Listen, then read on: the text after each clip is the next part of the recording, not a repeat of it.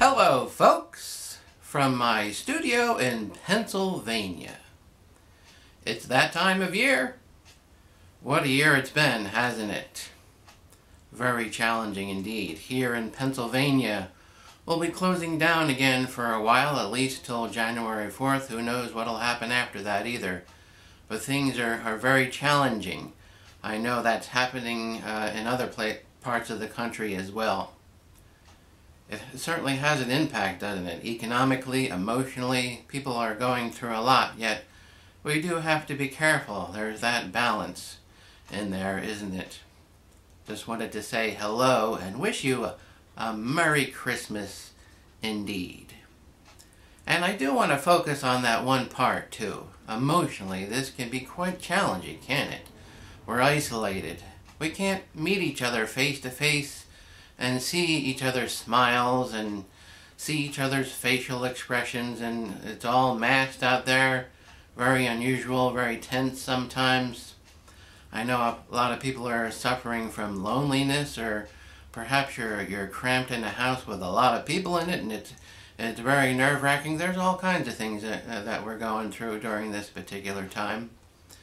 In my life, I know I've suffered a great deal from loneliness, and though I've been healed, thank the Lord for that, I've been healed of a great deal of it, and I'm also married now. That's certainly a wonderful blessing. It just puts me in mind of all the things that I've gone through in my life. I've lived a very isolated life and been very lonely.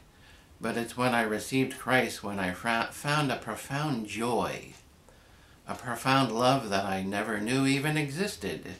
And how wonderful that was.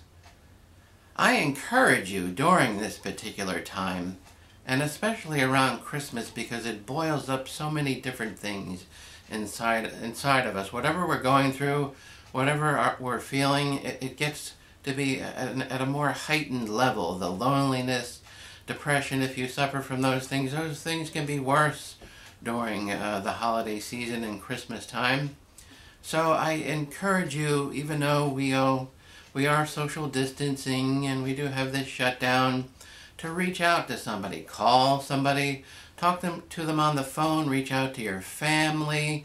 There are a lot of resources out there. Churches have videos, conference calls. It's really important to connect with someone. And as a matter of fact, if you want to talk, feel free to email me. I'll leave my email in the video down there at the bottom. Indeed. As we near the end of the year with Christmas and the coming New Year, I want to thank each and every one of you that have been such a blessing to Cherie and I.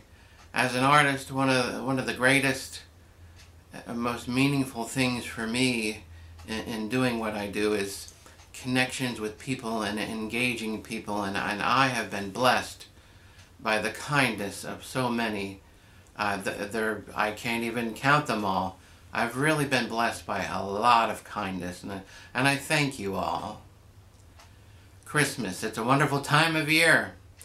We are struggling, but there is still that wonderful meaning to it, isn't there?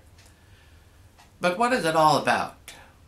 God sent His only Son to reconcile us to Himself. That's profound, isn't it? Why? Why would He need to reconcile us to Himself? For He will save His people from their sins, we read in Matthew, in these scripture verses about Christmas. It's something to think about and perhaps pray about. God bless you during this Christmas season. God bless you on Christmas Day. I hope you are blessed with the blessings of family and connection, and find ways to make sure that we are safe, but yet reach out to people in whatever ways that you have available. Have a wonderful Christmas.